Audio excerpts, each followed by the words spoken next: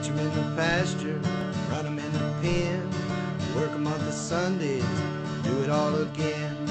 Race 'em in the sand, buck 'em in the mud, drip a cowboy's sweat, bleed a cowboy's blood.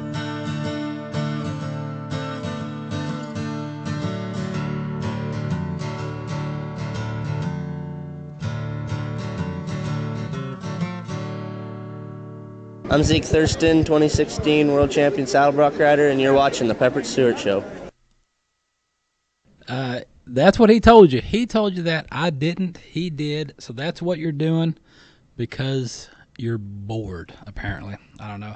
But that's what's going on. A big show for you guys, as always, because why would you want a little show? Nobody wants a little show. Everybody wants a big show. That's what's going on today. We got another great interview lined up for you guys. Another Paramount Network TV show. We got somebody from that. We'll get to that in a minute. Other than that, we've got plenty of cattle news. A lot of cattle news. Everybody wants to know what's going on with that. They've heard about the EU deal with the European Union. We're going to get into that. We've got a scholarship opportunity for your young cattle person. If they want to do that, and it's if you're going to wean your kids, wean your calves. We got some tips for that. And like I said, a great interview coming up. PBR, some horse racing, the odd news. You're going to really enjoy this. The odd news, I don't even know how this happens. I have no clue how this happens. We're going to round it out with some great entertainment of another show that's coming up. But action-packed show, as always. Just what you guys want, we give it to you. So with that, take a look at this clip we've got right here for what's coming up in our interview segment. It's so much more than just cowboy hats and the spurs. When I walk through the gate, all of them are my rivals. This is going to be several million people seeing our sport for the first time. $1 billion, that's a game changer there. The other riders, I look at them as competition, not as friends. I need to make a statement here. I really don't care what it takes. I'm going to win.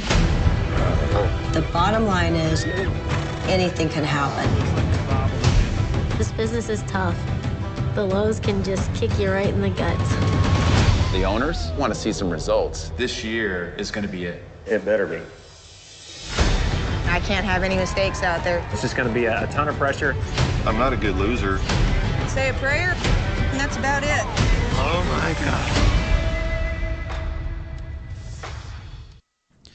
Second place is the first loser. Nobody wants to be second. Everybody wants to be first. You want to go into it to win first. Why would you not? So, great show on Paramount Network. Follows up Yellowstone, though you're watching Yellowstone. Follows up Yellowstone. The Last Cowboy. The only thing, I think they should have called it something different, like the Reigning Horseman or something like that, because The Last Cowboy, even some of the folks on the show are kind of like, I don't know about calling it that, because you get a whole different idea when you say The Last Cowboy. But we've got somebody from the show coming up here shortly we're going to talk to, but right now it's time for cow stuff. And everybody has blown up the interweb net about this, but don't, you know the old adage about your chickens and your eggs and your chickens, about counting your chickens and counting your eggs? Well, yeah, don't do that, because that's what happened in China with the China deal. Everybody got all excited about this beef in China that was going to take place, and then all these tariffs happened, and then China's not buying from our farmers like they said they were going to, so everybody's all upset. That's what happened. So, how about this? Wall Street Journal sent me this. Of the 45,000 tons of non-hormone treated beef allowed in the EU, the European Union, every year, the U.S. will now supply 35,000 tons of it. President Trump set an agreement with the European Union for more beef exports during an event they had last week. Trade Representative Robert Lighthizer signed the deal one day after the latest round of trade negotiations between the U.S. and China failed, because China failed to reach the agreement. So China didn't come through. So everybody's all excited about China. It didn't happen. So now we got this. with the European Union. The U.S. and the EU reached an agreement which allows for more U.S. beef to kick off in June. It should have kicked off already. I don't think it has. And the deal was approved in July. Now, the only problem with this is everybody's all excited about it, but why? It hasn't even happened yet. China didn't work. That was a flop. All the farmers, they were expecting to send goods to China. It didn't happen. So now you got the European Union. It sounds good on paper, but talk to me when it happens. You know, what they say, show me the baby. Talk about being pregnant all you want to, but show me the baby. I want to see this deal happen. Once it happens, we'll talk about it. Until then, you won't hear another word because all the talk sounds good, but I want to see the action. I want to see it actually happen because beef prices have not gone up. They haven't. Matter of fact, I just sold a whole pasture full of cows on Saturday, and I'll tell you right now, the prices have not gone up. But if you got cow kids, the National Cattlemen's Foundation is now accepting applications for scholarships. The scholarship was established by the National Cattlemen's Foundation to honor the successful career of the late W.D. Farr. Farr was a third-generation Coloradian. Coloradian? Is that even a word? Coloradian? Pioneer rancher, statesman, banker, was known for his extraordinary vision. If you want to apply for this scholarship, if you're a graduate student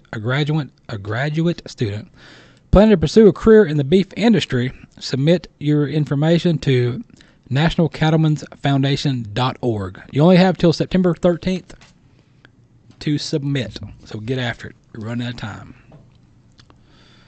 You're going to wean your calves.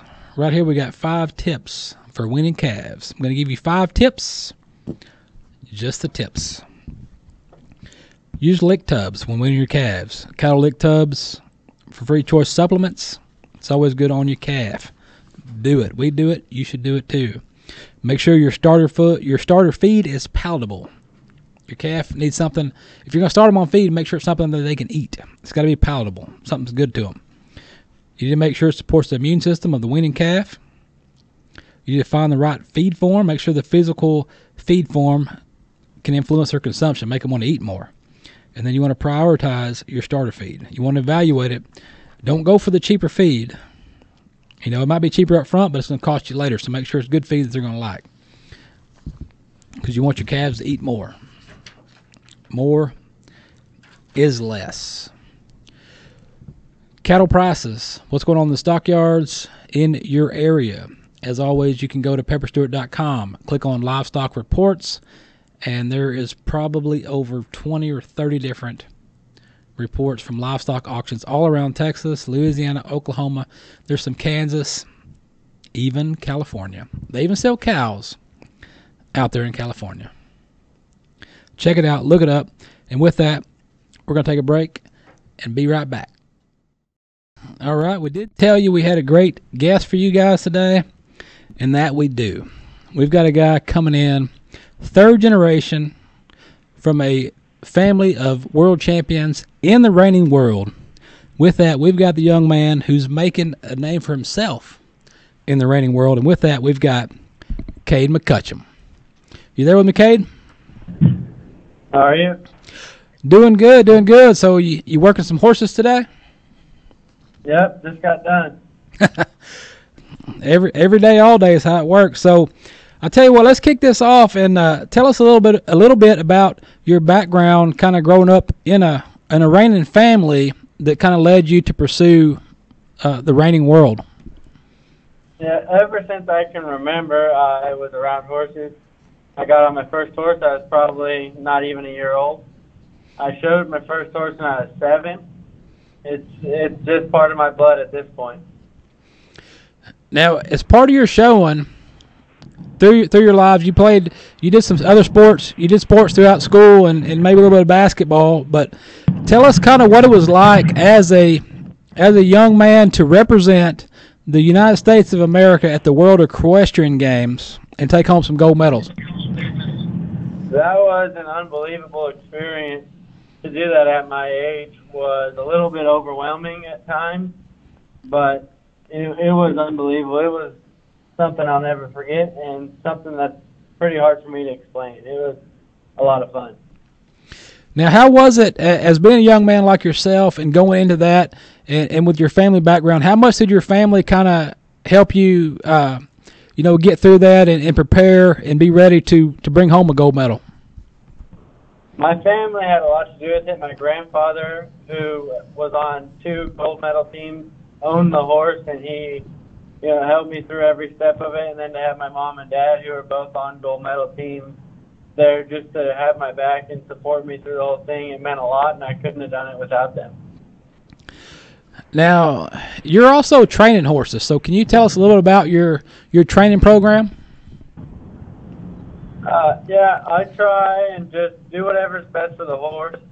Not every horse is going to be the type of horse that can go win a gold medal, but I try and do what the horse can do every day and not overdo anything. Just the best that horse can be and be happy with that. Now, as far as reining horses and competing in reining is kind of your bread and butter, but do you compete in any other equine events or equine sports other than reining? Nope, I'm just a reiner, straight reiner. Reining all the way, okay. Now, let's talk about this. There's a new TV show out there on the Paramount Network called The Last Cowboy, and it's really putting the spotlight on the sport of reining. So what do you think that's done so far? That's been great from everything I've heard. I really enjoyed watching it. I think they do a great job of portraying, what the business and what all the people in that show are about. I'm really excited for the next few episodes to see how it ends up. Now, if there's somebody out there that's been watching this show and watching The Last Cowboy, the first couple episodes have been out there and people are watching, and you got somebody out there watching that's thinking, man, that looks fun. I ride horses every now and then, and it looks fun. I want to check it out. What kind of advice would you give somebody like that? Go for it. It is a lot of fun. Just, contact anybody. I'm sure there's somebody around you that does the reining. You can look it up, and it's a lot of fun. You'll really enjoy it. It's as fun as it looks. Now, I'm sure you're watching The Last Cowboy. What other TV show out there that you're watching that you would consider to be kind of your guilty pleasure that you watch other than The Last Cowboy? I like watching Yellowstone come on right before The Last Cowboy. That's been a real good show, and we got to be on that a couple weeks ago too. So it's fun to watch that. They like to put spotlight reining, once a season, and that. So it's always fun to support that show back. All right, Cade. Well, man, we appreciate you visiting with us and telling us a little bit about what you do and the sport of reining. And we still got a few episodes to watch before you guys end up the season. So we don't know what's going on. So all we can say is, wish you luck, and we'll see what happens. Thank you. Thank you. All right, and with that right there is the man himself, Cade McCutcheon, third generation of reigning world champions. And other than that, we'll take a break. Be right back. All right, rodeo time. It's time for some rodeo news and such, because that's what we do. We talk about stuff. If you didn't know, now you know. Right here, just east of Dallas, Texas, over in Allen, the Zimmermer Kubota PBR Challenge took place, and none other than Jose Victor Leme took that. If y'all remember my interview with him after winning the Global Cup, which will come back again next year. So he come in. He's been dominating here in Texas. This guy has been on fire, just dominating the bull riding in Texas. So can't wait to see what else is going on with him. That kid, he also raises bucking bulls. If you didn't know that, he's not only a bull rider, he also raises bulls too. So we look forward to seeing some bulls from Jose Leme. How fast do you want to go on your horse? You want to run fast? How fast do you want to go? Well, let's talk about some fast horses. Right here, Baddish. Think about that. Baddish wins the third King George. All right. Baddish added another chapter to a remarkable renewal of the glorious Goodwin, highlighted this weekend in the racing world. The glorious Goodwin continued on Friday with Baddish winning the Group 2 King George Quarter Stakes at 5 furlongs for the 3rd straight year. So this horse is getting it on. Jim Crowley, who's up for trainer Charlie Hills, the 5-year-old Dark Angel Gilding took command of the race in the final 2 furlongs, winning by 3/4 length. So he's getting it done. Now, he entered this year after finishing 2nd in the Blue Point in Group 1 in the King Stand Stakes at the Royal Ascot. He was also 2nd to the Blue Point in the 2018 King Stand, but has a clear field now with the Gold Dolphin retired. But check this out. The course track reported that Baddish touched 48.63 miles per hour during that 2nd furlong at the King George. So he is hauling butt. More horse racing news for you. Who's Mackenzie? It's not Spuds Mackenzie. It's just Mackenzie. Won the $1 million Whitney by 1 3/4 lengths at Saratoga on Saturday. This gave Bob Baffert, Hall of Fame trainer Bob Baffert, his first victory in the Grade 1 race. It was Baffert's 2nd start in the race, and first since 2014. Mackenzie earned an automatic berth to the $6 million Breeders' Cup Classic in November at Santa Ana. Now, he was ridden by Hall of Famer Mike Smith. He ran a 1 1/8 mile in 1.47 and 10 on Saturday. The 4 to 5 favorite paid $3.70 to win. That's why you never bet on the favorite. You can bet on the favorite if you want to, but you got to bet on the long shots if you want to cash in. Mackenzie had 7 wins and 12 career starts, earning a little bit over $2 million. The Whitney was run on Mary Lou Whitney Day, honoring the late breeder and owner and philanthropist nicknamed Queen of Saratoga. She died on my birthday at 93 years old. 93. She died July 19th at 93 years old. I hate to tell you, but at 93 years old, you've seen a lot of stuff and you've done a lot of stuff. So to make it that long is a feat in itself, because who can say they made it that far? Not that many people.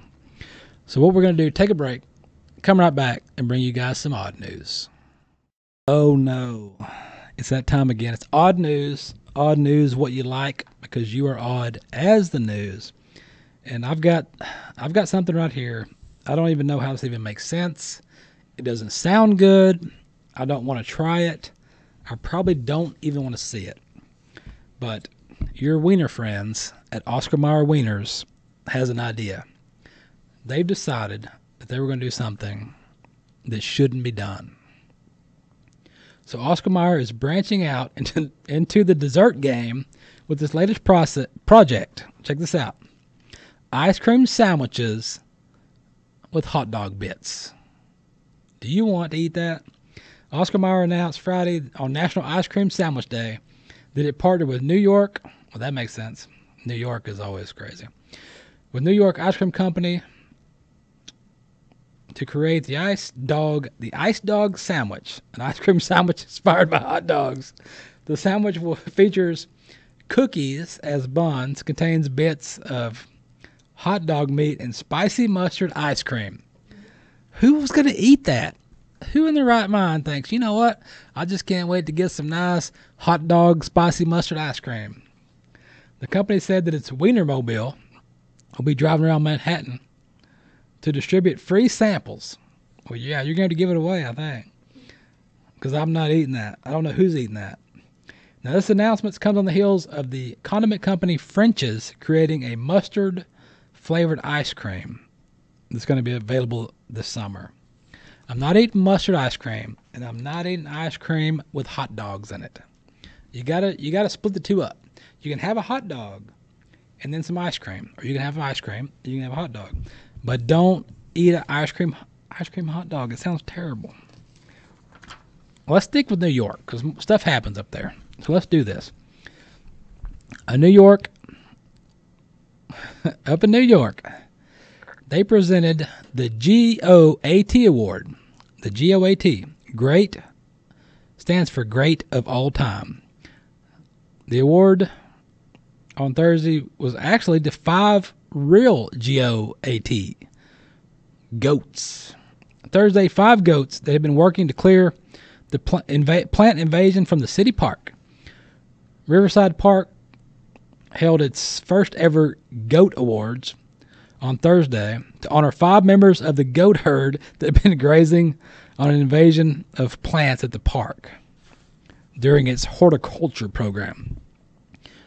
They said the 5 winning goats were chosen based on votes from thousands of locals who have been closely following the animal story since they were brought into the park in the spring. I wonder if they did some goat yoga while the goats were eating. While they had the goats in the park eating, I wonder if somebody went there and tried to do a little goat yoga with those goats. The top honors went to Massey, a female goat. She was presented with a medal and a bouquet of edible flowers. Edible or not, that goat's eating them. The 24 goat herd had been grazing the invasive plants including Japanese knotweed, wineberry, poison ivy, mugworm, and English ivy as part of the park's woodlands restoration initiative. Riverside Park includes more than 60 acres of... 60 acres? That's a lot to be in New York. I didn't think New York had that much grass, but apparently they do. That's a lot of grass and a lot of goats. So it's nice to see that. I want to know about the goat yoga. I want to know if anybody tried goat yoga. There's 24 goats out there and 64 acres. I'm pretty sure, being New York, somebody tried to come out there and throw their mat down and get a goat to poop on them while they were doing yoga, because that's usually what happens. Are you having trouble with your business? Do you need to know how to do marketing? Are you looking for a marketing scheme? Marketing 106. I got one right here. These come out all the time from different companies, and it's a great marketing. It's a great marketing ploy, and it works all the time because, just like right now, I'm talking about it.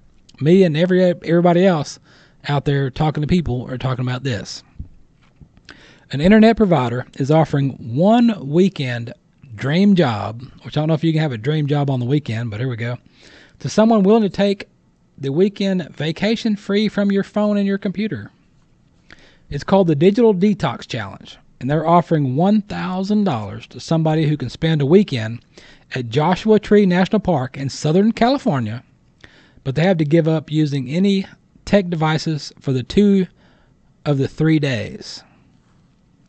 In true millennial style, you can pull out your tech on the last day to document and share your experience. So they don't want you. They want you to go 2 days with nothing, but the 3rd day they're going to throw your phone to you so you can take all the pictures you want and be sure and post that you were there.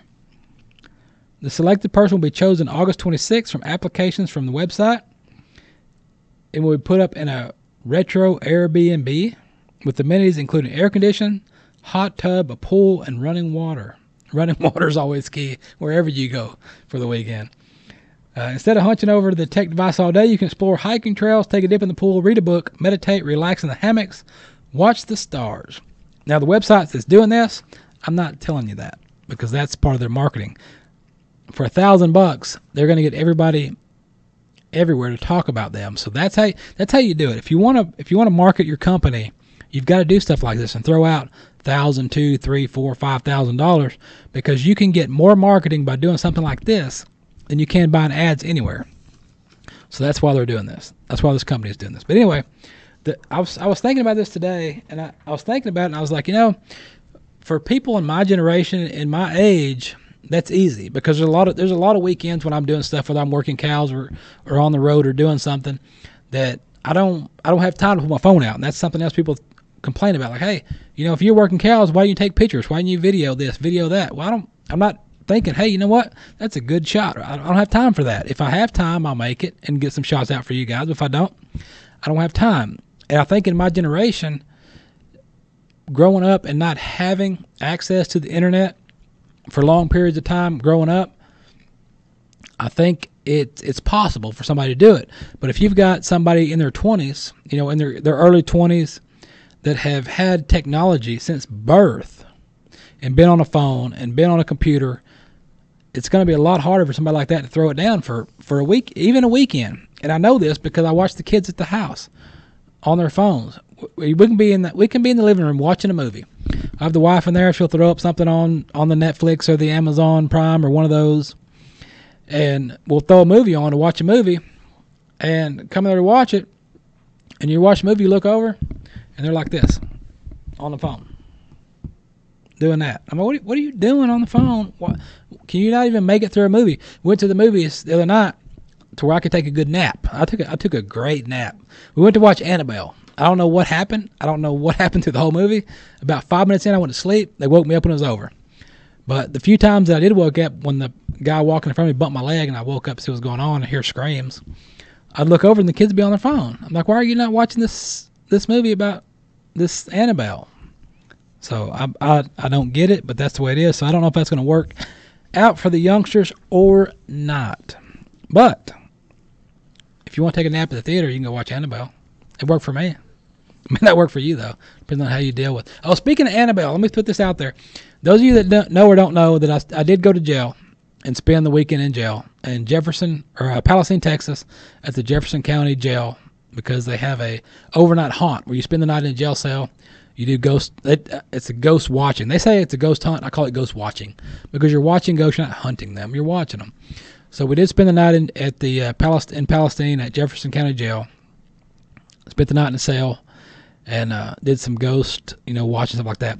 I've got another one lined up coming up before the next episode. So I'll be talking about it next episode. But I will be going to Mineral Wells, to the haunted. It's supposed to be a big time haunted house over there.